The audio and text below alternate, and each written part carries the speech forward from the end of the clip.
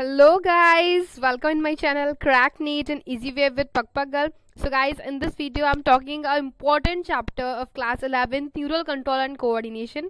So focus rakhiye and watch this video. Thank you. Guys, in this video I'm talking about a next important chapter of class 11th biology neural control and coordination. अभी तक मैंने आप लोगों की biology के लिए पहला chapter जो था लिविंग वर्ड और दूसरा बायोलॉजिकल क्लासिफिकेशन दोनों को अपलोड कर दिया था, ठीक है। अब मैं क्लास 11 की जो लास्ट पार्ट है, मतलब लास्ट चैप्टर्स हैं, लाइक इंपॉर्टेंट चैप्टर जो है ये neural control and coordination and endocrine system, इन दोनों को अपलोड करूंगी, ठीक है। सो इस तरीके से आगे का भी चलता जाएगा और पीछे का भी चलता जाएगा। पीछे के जो टफ चैप्टर्स हैं आप उन लोग को इजिली कर पाएंगे और थोड़ा सा याद रहेगा, आप लोग इसको अच्छे से रिवाइज भी कर पाएंगे बार बार अगर इस वीडियो को देखेंगे, ठीक है। सो ऐसे हेल्प रहेगा कि इजी चैप्टर्स भी करते जाएंगे और टफ चैप्टर्स होते जाएंगे। तो हम फटाफट शुरू करते हैं। क्या है, पहले हम ये चीज समझते हैं कि जिसको हम पढ़ने वाले हैं उसका मतलब क्या है, ठीक है। तो न्यूरल कंट्रोल तो आप लोग जानते हैं किसी चीज में कंट्रोल होना। नेक्स्ट है coordination. What is the meaning of this word? इस वर्ड का मीनिंग है द प्रोसेस थ्रू टू और मोर organs interact and complement the functions of one another, ठीक है। मतलब कि दो ऑर्गन्स जो है वो इंटरेक्ट कर रहे हैं। नेक्स्ट है neural system.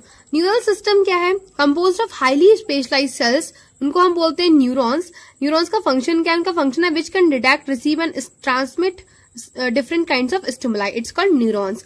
First neural system किसमें था? हाइड्रा में था। और हाइड्रा किसमें? निडेरिया। निडेरिया मतलब कि सिलेंट्रेटा, जिसमें नीडोब्लास्ट सेल्स इंपॉर्टेंट होती हैं, ठीक है। सो आप ऐसे करके अपनी थिंकिंग को बढ़ाइए कि अगर मैंने जहां पर हाइड्रा का नाम लिया, हाइड्रा कौन से फाइलम का है? निडेरिया का है, ठीक है। निडेरिया का है, ठीक है। तो उसकी निडेरिया की मेन इंपॉर्टेंट बात क्या थी? उसमें नीडोब्लास्ट सेल्स प्रेजेंट होती थी, ठीक है। इस तरीके से हमें याद रखना है। अगर मैंने नाम ले लिया पोरीफेरा, तो पोरीफेरा से क्या है?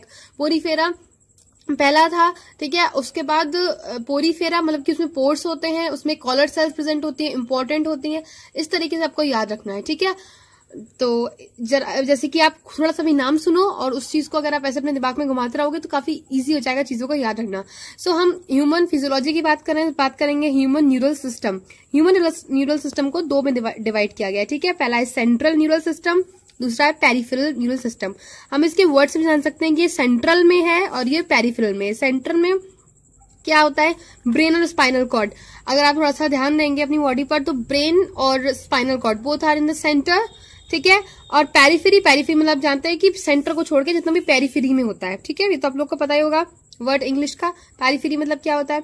तो सेंट्रल और peripheries, it's simple to learn, ठीक है। तो सेंट्रल नर्वस सिस्टम में आ जाएगा brain and spinal cord. CNS को हम और बोलते हैं साइट ऑफ प्रोसेसिंग, मतलब कि जहां पर प्रोसेसिंग होती है, किसी भी चीज की प्रोसेसिंग होती है वो है सीएनएस, ठीक है। स्टिमुलाइज की जो प्रोसेसिंग होती है वो क्या है? सीएनएस। कहां पर होती है? सीएनएस में होती है। तो हम बात करेंगे पेरिफेरल न्यूरल सिस्टम के लिए, इसको हम बोलते हैं शॉर्ट में पीएनएस। तो मैं दो वर्ड याद रखते हैं, सीएनएस एंड पीएनएस, ठीक है। All the nerves of the body associated with the CNS, ठीक है। जितनी भी नर्व्स होती हैं जो कि एसोसिएट होती हैं विद द सीएनएस, तो वो नर्व्स आती हैं पेरिफेरल न्यूरल सिस्टम में, ठीक है। नर्व फाइबर्स ऑफ पीएनएस को दो पार्ट्स में डिवाइड किया गया है। पहली है एफरेंट और दूसरी है इफरेंट। एफरेंट देखो, जब हम कहीं पहुंचना होता है उसको क्या बोलते हैं? अराइवल, ठीक है। पहुंचने को क्या बोलते हैं? अराइव होना। तो देखिए ए से हो गया और ई से कहीं जाते हैं तो क्या हो गया? एग्जिट, ठीक है। ये चीज समझ में आ रही है?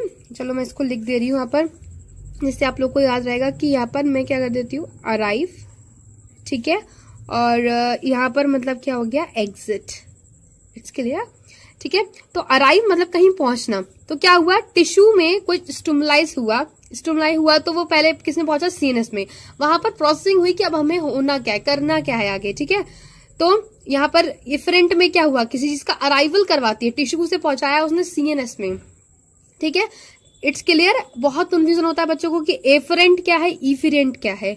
सो इस कंफ्यूजन को आप इस वीडियो से काफी इजीली जो है क्लियर कर सकते हैं कि इफरेंट है अराइवल मतलब कि टिश्यू से सीएनएस में पहुंचना। और इसमें कौन सी नर्व फाइबर्स यूज होंगे? इनको एफरेंट को हम ऑल्सो बोलते हैं सेंसरी, मतलब कि सेंस किया इन लोगों ने, ठीक है। तो सेंसरी नर्व फाइबर्स।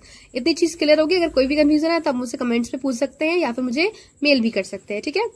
नेक्स्ट हम बात करेंगे इफरेंट के लिए। इफरेंट मतलब कि एग्जिट। ई से हम लोग समझ सकते हैं एग्जिट, मतलब इसमें जो क्या है, सीएनएस तक तो बात पहुंच गई। टिश्यू में जो स्टिमुलाइज हुआ वो पहुंचा सीएनएस में, सीएनएस ने करा प्रोसेसिंग, हमें करना क्या है। तो उसके बाद सीएनएस में बात पहुंची, सीएनएस से पेरिफेरी मतलब कि जितनी नर्व्स हैं कि अब हमें करना क्या है। सो नर्व उन फंक्शन को करेंगे। यहाँ पर फील हुआ, यहाँ पर उन्होंने प्रोसेसिंग करी, यहाँ पर अब उन्हें वर्क फंक्शन करना है जो भी सीएनएस ने बताया। तो आप लोग को इजीली समझ में आ गई ये बातें। और जो सीएनएस से पेरिफेरी में नर्व फाइबर्स होते हैं उसको बोलते हैं मोटर नर्व फाइबर्स। क्लियर? कोई भी कंफ्यूजन हो यू कैन आस्क मी। ठीक है, नेक्स्ट हम बात करेंगे पीएनएस। पीएनएस को दो में डिवाइड किया गया, सोमैटिक न्यूरल सिस्टम और ऑटोनॉमिक न्यूरल सिस्टम। ठीक है, सो इसमें क्या होता है सोमैटिक न्यूरल सिस्टम में, इसमें जो सीएनएस है, ठीक है, सीएनएस से कौन सी मसल्स में ये स्टिमुलाइज होते हैं, वो होते हैं स्केलेटन मसल्स और वॉल्यूंट्री। ठीक है, ये चीज समझ में आई आप लोग को। और इसमें होता है सीएनएस से involuntary organs and smooth muscles में। ऑटोनॉमिक मतलब जो ऑटोमेटिक हमारी बॉडीज में काम करता है, इनवॉलेंट्री को हम रोक नहीं सकते, स्मूथ मसल्स को हम रोक नहीं सकते। अब एक चीज फिर से यहीं पर हम लोग रिवाइज करनी है कि स्मूथ मसल्स, मैंने कहां पर ये वर्ड्स बोले थे आप लोग को पहले भी, और आप लोगों ने बुक्स में भी पढ़े होंगे, कहां पर, हॉलो ऑर्गन्स में, hollow organs like fallopian tubes में। ठीक है, सो हमें इस चीज को याद रखना है, इस तरीके से कनेक्ट करते रहना है। तो अगर हम देखें सोमैटिक न्यूरल सिस्टम कहाँ काम करता है, स्केलेटन, एस है सोमैटिक और स्केलेटन। ठीक है, वॉल्यूंट्री मसल्स जिन पर हमारा कंट्रोल है, ठीक है, वहां पर सोमैटिक है। जहां पर ऑटोनॉमिक है वो ऑटोमेटिक अपने आप काम कर रहे हैं, वहां पर हो गया इनवॉलेंट्री एंड स्मूथ मसल्स। ठीक है, उसके बाद ऑटोनॉमिक को भी दो में डिवाइड कर देगा, sympathetic and neural system and parasympathetic neural system. ठीक है, इसका बहुत कंफ्यूजन है कि पहले कौन सा है। पहले हमें हमेशा याद रखना है कि पहले कौन सा है, सीएनएस है, फिर पीएनएस है। ये इनकी दो नर्व फाइबर्स में डिवाइड किया गया। उसके बाद पीएनएस को दो में डिवाइड किया है, सोमैटिक न्यूरल सिस्टम और ऑटोनॉमिक न्यूरल सिस्टम। उसके बाद ऑटोनॉमिक को हमने दो में डिवाइड किया है, सिंपैथेटिक और पैरासिम्पैथेटिक। ठीक है, अब बात करते हैं पहले सिंपैथेटिक न्यूरल सिस्टम की और पैरासिम्पैथेटिक न्यूरल सिस्टम की। तो सबसे इंपॉर्टेंट चीज के दोनों क्या होते हैं, एक दूसरे के एंटागोनिस्टिक होते हैं। मतलब कि अगर सिंपैथेटिक ठीक चल रहा है तो पैरासिम्पैथेटिक उसे गलत कर देगा, और अगर पैरासिम्पैथेटिक ठीक चल रहा है तो सिंपैथेटिक उसे गलत कर देगा। मतलब कि अपोजिट है एक दूसरे के। ठीक है, तो इसको हम क्या बोलते हैं बायोलॉजी की लैंग्वेज में, एंटागोनिस्टिक, अपोजिट। ठीक है, मतलब कि जो अपोजिट इफेक्ट डालते हैं ऑर्गन्स पर। ठीक है, जैसे हम हार्ट की बात कर लें, ठीक है, तो अगर हम हार्ट की बात करते हैं तो उसमें सिंपैथेटिक न्यूरल सिस्टम जो है वो हार्ट बीट बढ़ा देगा। एड्रेनलिन या नॉर एड्रेनलिन, ये कौन से टाइम पर होता है, एड्रेनलिन जब फाइट होती है, ठीक है, एफ3 वाली कंडीशन आती है तो हमारी हार्ट बीट बढ़ जाती है। तो इसको कम कौन करता है, तो उसके अपोजिट काम कर रहा है, एंटागोनिस्टिक कर रहा है, तो वो करता है एसिटाइलकोलिन। ठीक है, तो हमें यह चीज रखना है कि सिंपैथेटिक और पैरासिम्पैथेटिक जो है वो एंटागोनिस्टिक दूसरे के अपोजिट वर्क करते हैं। ठीक है, इफेक्ट्स अपोजिट डालते हैं ऑर्गन्स पर। अब ये जो है कि एंटागोनिस्टिक क्यों है एक दूसरे के, ये दोनों भाई भाई हैं बेचारे, किसके, ऑटोनॉमिक न्यूरल सिस्टम के दो बेटे हैं, पर ये दोनों के एक दूसरे के अपोजिट क्यों है, तो इसलिए अपोजिट है। वाई, हमें हर चीज में क्वेश्चन पूछना है कि क्यों अपोजिट है, इसलिए अपोजिट है because different nature of neurotransmitters released by the axon of SNS, मतलब कि sympathetic neural system and parasympathetic neural system. मतलब कि इनके जो मेन बात आई न्यूरोट्रांसमीटर्स की। ठीक है, इनके जो न्यूरोट्रांसमीटर्स हैं वो एक दूसरे से अलग अलग हैं। तो हम जानेंगे कि न्यूरोट्रांसमीटर अलग अलग कौन कौन से हैं। तो सिंपैथेटिक न्यूरल सिस्टम से सिक्रीट होता है कौन सा ट्रांसमीटर, एड्रेनलिन या नॉर एड्रेनलिन। ठीक है, और पैरासिम्पैथेटिक से होता है एसिटाइलकोलिन। ठीक है, सो ये आप लोग को इजीली लर्न हो गया होगा। एक छोटा सा डायग्राम है, इसको हम समझने की कोशिश करते हैं कि मान लो ये सीएनएस है, मतलब कि सेंट्रल न्यूरल सिस्टम।